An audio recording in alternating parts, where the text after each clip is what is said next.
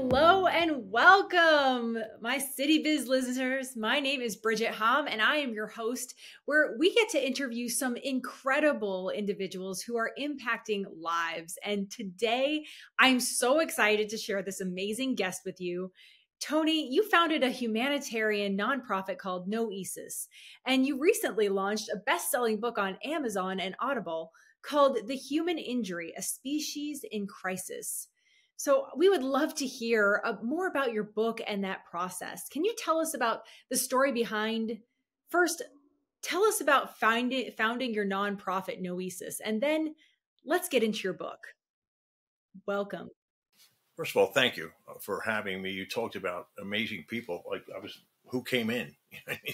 So anyway, this group is 5 years old. I created a 501c3 nonprofit for the purpose of human sustainability. That's a lot in 2 words, and you'll understand what that means. But this group was created 5 years ago. The book is new. That's because I never intended a book. I actually intended and still intend an actionable group, because only actionable humans are capable of greatness. We need to, the human species is, I'm going to say something that I couldn't say 10 years ago, but that I can say today, and nobody will have any problem with it. And that is that humanity is experiencing an existential crisis. We've arrived to a place that feels unsafe and certainly less promising than we were taught to expect. So 5 years ago, I came out of retirement. We joked earlier, like, who chooses to do this?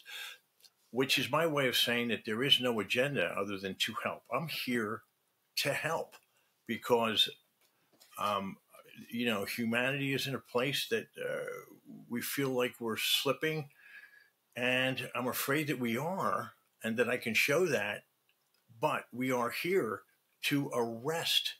At the end of it, we're here to arrest human degradation, no less. Absolutely.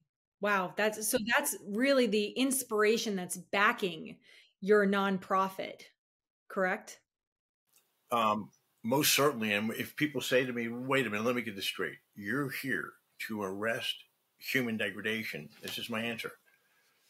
I most certainly am. That's exactly what I intend to do.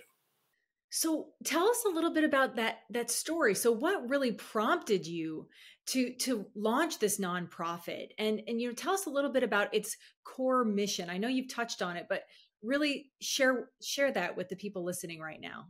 Okay, the core mission is a couple of major things. Everybody will understand them. We are here to quantify the immensity of evolutionary weight on modern day behavior. We think that when we arrive in our mother's arms, we're a blank slate. We hear this a lot. I'm afraid that I can't concur. There are 100,000 generations of prior humans before us wrapped around our bones when we arrive in our mother's arms. So here we are in the present day, in our present moment. This iteration of humanity is trying to find sustainability, and it's like a metaphorical molehill trying to move aside Mount Everest of evolutionary drama inside all of us. I mean, who do we think we are? What are we asking of ourselves? So all of these things are knowable and understandable now. We have the evolutionary data to understand ourselves, and we're the first generations of humans that do. Yes. Wow. Nobody thinks about these things, but we're the first generation of humans that can actually determine where we came from and why we do what we do. That's huge in terms of evolution, isn't it? Yeah. And also, I said arrest human degradation, but there's also a fourth thing. There's a fourth banner. We can't get together politically. Of course not. We can't do it religiously. Please, we're not ready for this. Culturally, we can't do it. aha, here comes a fourth banner under which we can unite. And history shows that humans unite under common enemies. And that is the mortality of our species is on the horizon.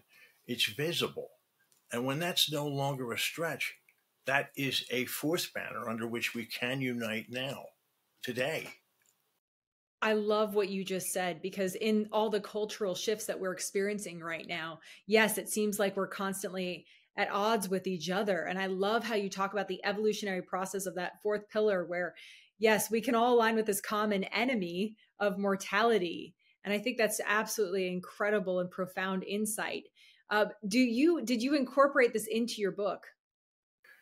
It's all, listen, as much science and socio-mathematics that is in this book, there's 3 times the amount of empathy. The human beings, we are a species that needs to forgive itself. I mean, we're a self-loathing species. We think we've been bad boys and girls, haven't we? The fact is that we're overmatched by the immensity of our own existence, if you will. We are trying to achieve sustainability while I call it evolutionary baggage. Imagine somebody running through the airport with 9 bags, and you're going to say, like, you got too much baggage. Well, we've got evolutionary baggage, and we can shed it if we understand it. And that's a beautiful thing. It always starts with understanding. Honestly, when you were talking about 9 bags and lots of baggage, I was also thinking, man, running through the airport with my 3 boys is the same way. You just want to drop some of it off. But I'm curious, I want to kind of take it back to, the business ownership as well, because you are running a nonprofit right now, with Noēsis, and along with the mission and the core values and perpetuating that in a culture that desperately needs this, to know more about the human injury and how to overcome this crisis. What are the most significant challenges you faced in running a nonprofit, and how have you overcome them? Well, first of all, is certainly rejection. If we're not understood, human beings keep at bay what they don't understand until they understand it, and then they'll let it in. So if you're going to do what we do, you need to arrive at the place as quickly as possible where we are a friend. We are a friend. We're talking about disallowing the human species to commit itself to an irreversible reality, where our children and their unborn would know an existential hell on earth. I mean, I don't want my children to skin their knee, let alone discover that we may have clocked out of the building, that they're forced to, now they got to leave the building that we clocked out of. Yes, and we all want more and better for our children, right? And so do you, in your book, is this something that you talk about, the solutions to overcoming these common enemies and overcoming getting rid of the baggage, the years of baggage of evolution that we're all carrying? Do you speak to that in your book? I have to. People think that people think that we're the extinction guys. No, we're the non-extinction guys. We want to warn. We want to warn of what's a very insidious thing. Extinction summons the finality of extinction, like, oh, the lights are out. No. There's a period that precedes all extinction events, and there have been 5 billion. I mean, come on, this is very real. But the period that precedes finality, where the earth has fallen silent, is a period called commitment. It's the mathematical point past which we can't recover, no matter how many lies we tell ourselves, no matter how many rationalizations intrude.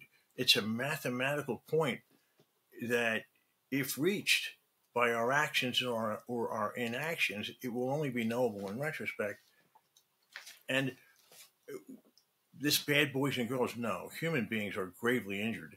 The human injury occurred when we crossed over from collaborate or die to acquisition.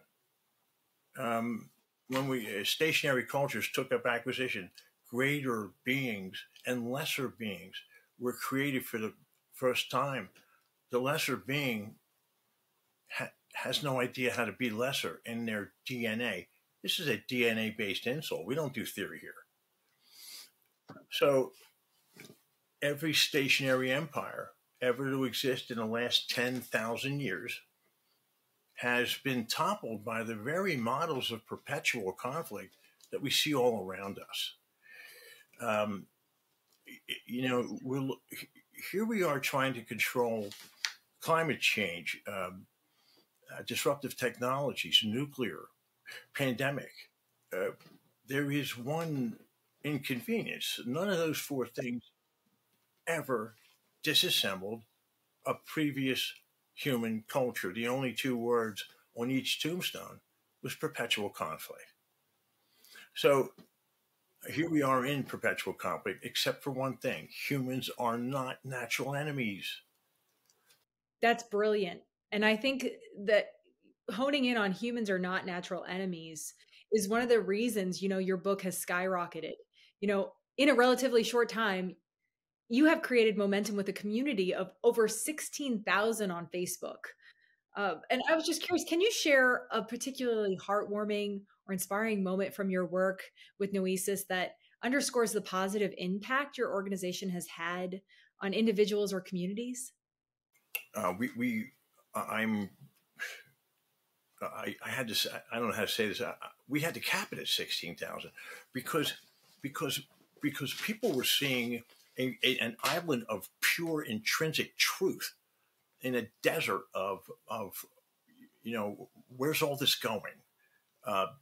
We can explain every single thing that we do today. Will actually have an evolutionary trigger that can now be pinpointed. So let me give you an example. All of our models, we see gossip shows and gossip newspapers. We're nitpicking at everybody. Well, if we know what evolution tells us, that we are channeling an ancient relic, and that is the search for negative information that used to keep our groups alive. The bad news kept us alive, but all those enemies are long dead. But what didn't die was what happens in areas of the mind not available to us. We're still looking for ancient enemies that are long dead. And because of that, we are misinterpreting our environments. 100%. Tony, I think you'll love this quote. It's one of my favorites. It's by Aristotle, and it's: the mark of an educated mind is the ability to entertain a thought without accepting it. Oh my! Listen, it was terrific that you said that. What a segue! I evoke Carl Sagan a lot, and it's more closer to your idea than you think. Carl Sagan was a fatherly man, a very fatherly person. He allowed us to consider things like infinity and the vast nature of our universe in safety. There was a safety about him. We human beings need to summon the courage to view ourselves with an unflinching, unblinking lens. We need to identify our many delusions, and we need to retire them, because we are acting unnaturally relative to 100,000 years of collaborate, affiliate, cooperate, help what is helpless, to assist and to be assisted. We crave appreciation. Only a little bit of it can take us to a new level. So true. I say self-awareness, self-direction, and then manifestation of something more and better, and thinking about our culture in a way where it's a reflection of what we truly want to be, right? Yes. And in the interest of the time we have, let me explain. The book is called The Human Injury. It's not called The Human Scourge. It's not called The Human Joke. It's not called the human plague. It's called the human injury. Why? Because when we were a smashing success when we arrived at all points in the on the globe 10 to 15,000 years ago. We were a masterpiece.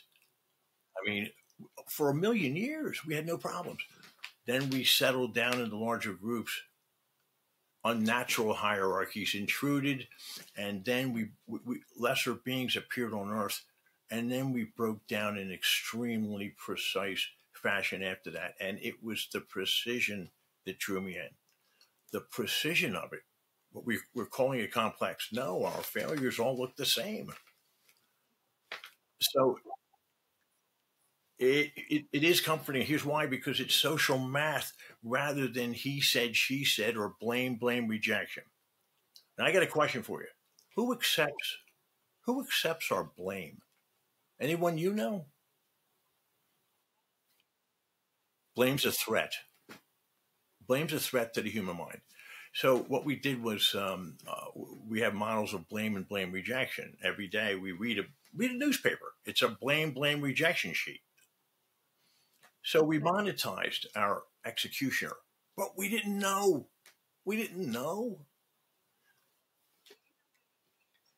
No, we didn't. We couldn't deduce our origin until 173 years ago when Charles Darwin wrote on the origin of species.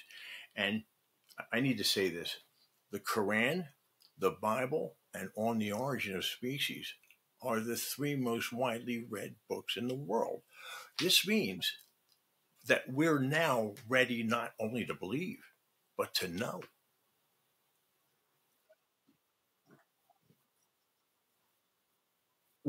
If we don't know, our beliefs won't save us.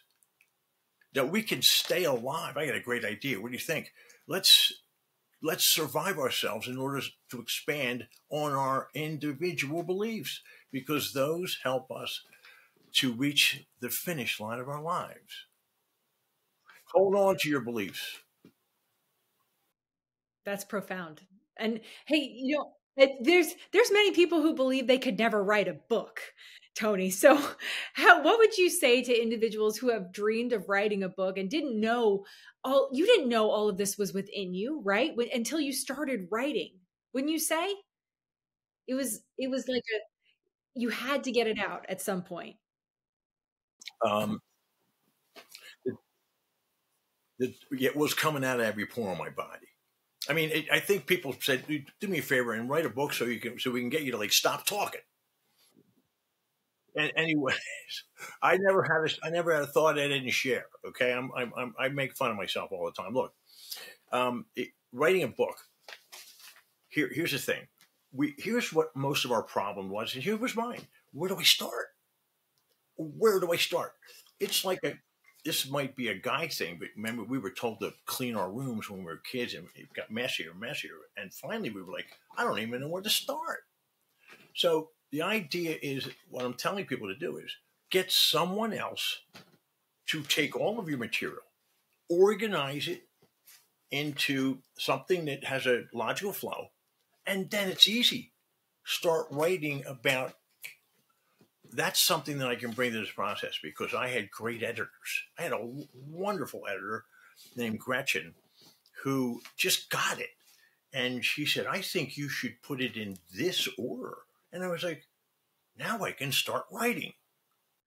Simplified the process. So your tip to anyone, entrepreneur, business owner, or person who wants to make an impact is find someone who can structure all of your ideas and your thoughts and put it in a way where you can see that it's manageable. You can do this. You can complete this project, and hire a good editor. Is that right? Yeah. Plow the road. They'll plow, we plow our roads before we drive them. So get somebody to plow the road, meaning like that you can now navigate the road. And that means that somebody has put your thoughts and all of your material into its proper place. And that's what a great editor does. So get a great editor and then start writing. It'll flow right out of you like water. So true. And so question, what's next for Noēsis? Um, I'm going to be serious here. I put everything I had into this. There is a standard of quality here that is immovable, and it's hard. It is seamless. We do not go below it. We have 50 videos. All of them are arguments rather than lectures. We don't lecture anyone. Human beings aren't going to sit still to be lectured, but we will sit still for an explanation. So we're professional explainers. Um, we we crossed over to acquisitive behavior. We created lesser beings in a financial meritocracy. It was the financial meritocracy that began to fail in a very like a clock-like fashion, which is what drove me to something like precision means that there's a constant. Let me get busy finding it. Well, that's stationary culture. We don't we go into acquisition, we diminish others, and it goes bad from there. And I might add, it goes bad quickly and catastrophically. There hasn't been a stationary human culture that's ever survived where lesser beings were created. So it sounds like Noesis brings not only the awareness and the impact, but really trying to create a cultural shift where people are able to have constructive arguments for the sake of creating a culture that can actually live well and not only not avoid conflict, but make something better out of that and stop repeating the mistakes of the past and evolution. Well, if yes, of course. And here's something else that's simple. If we were guidance counselors at a high school and somebody came in who was acting out, they were late all the time, they were getting into fights, or they were withdrawing, we would stop asking questions of them and we would start asking questions like, what's going on here? And we would find out maybe there's a divorce going on. And that would be our aha moment. Like, this person's injured. Okay. It pertains to an entire human species. We were swept along into what we never chose, but it was no one's fault. We became acquisitive beings, and self interest and collaboration repel. They repel. So this is knowable, and it's nobody's fault. We swing the entire narrative over to, we've been bad boys and girls? No, no, we're broken. We don't scold a lost child. You know, that's empathy. I agree. Empathy and embracing so many gold nuggets that you've shared today with all of our listeners. I mean, if you have to get Tony's book, The Human Injury: A Species in Crisis, to understand more. How can people reach you? How can they get your book? Um, I talked about the immensity of material. Noesisproject.com. Um, I just started filming videos about 5 years ago, and I just put it out there. I just divorced myself from all the fear. I divorced myself from all the reaction, and I became an observer. I recommend it. Become an observer for a couple of days. Don't react to anybody, and observe, and you'll see the patterns. And when I saw the patterns are mathematical by their nature. So that means there was a constant. And I found that constant, and it's in the book, and people are seeing something like they've never seen anything like it, which is the only thing I'll ever say about my book. They've never seen anything like it. Plus, I'm a wise guy. I have a sense of humor, and I try to infuse that into the book. Evolutionary levity. well, and I love that. I think the most intelligent species are have a sense of humor. You know, Tony, you'll like this phrase. I always say to people, observe, don't absorb, and your relationships and your life will get better. Listen, let me say something. My kids always say this. I say, I have the sense of humor of a 10-year-old.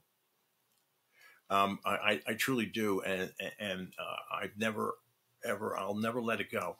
And then somebody sent me uh, something they found. It was a quotation. It said, "A true philosopher has the heart of a child."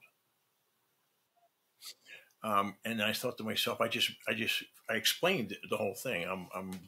I'm extremely, have it like a ridiculously immature sense of humor, and I like it. You know what I mean? Well, we like that. I think that's never something that changes with age. You know, we can always appreciate a good sense of humor. But Tony, I want to ask you, and this is probably completely off script, but if you were to leave the people who are watching and listening with one gold nugget, something that you want them to take away from our time together today, or an inspirational quote, something, what would you leave them with? Okay, human beings are, the more we learn about our universe every day, we learn more about our universe in 1 week than we learned in the 20th century. We are very likely the rarest, most precious species in the galaxy. The more we know about ourselves, we make a Monet look like a stick figure. Okay, so when we, all of a sudden, the people laying in the streets, the forgotten ones, suddenly I just promoted them to the most rare and precious species in the galaxy. Cosmic rarity, we teach here. We value rarity, but not our own. And that needs to stop. We need to summon, if we can start liking ourselves, we'll preserve ourselves. But we don't like ourselves for all the wrong reasons. Agreed. So that was brilliant. Start liking ourselves to preserve ourselves. Let's start with like, because when somebody says love yourself, I'm like, I don't even know what that means. But I know what I like myself. Human species doesn't like itself, or else we wouldn't be holding guns to one another's heads. And you've just said so many brilliant things, and I think we should leave people with that. Start to step into liking and loving yourself and others around you, and keep it simple first and foremost before anything else. Well, we're flesh and blood. If we don't do what I just said, then the lights will go out one day and they won't come back on. And I am here to make sure that never, ever happens. And it doesn't have to. Exactly. And that's, and that's something that we all need to know. So if we want to find out more about you, noesisproject.com. Yes, and the Human Injury is available in hardback. It's available softback. It's Audible. I had the pleasure of reading my own book. It was wonderful. They said, well, you have the audio quality in your voice. That's yet to be seen. But it was wonderful to read it. And also, noesisproject.com, we've got 50 videos. They're all arguments. They're not just me going on and on. I'm making an argument why human sustainability is in trouble and why it doesn't have to be. Exactly. Well, beautiful. Thank you, Tony. And I believe anyone who's listening right now who wants to elevate their thinking, being, and doing needs to check that out and listen to these arguments so that we could all focus on personal development, because that's what we're going to unite the entire globe under this banner of species self-preservation while asking for nothing in the short term. That was beautifully said. Let's leave people with that. Thank you, Tony, for joining me today. Tony Wall, everyone. And I'm Bridget Hom, City Biz, and we'll see you soon.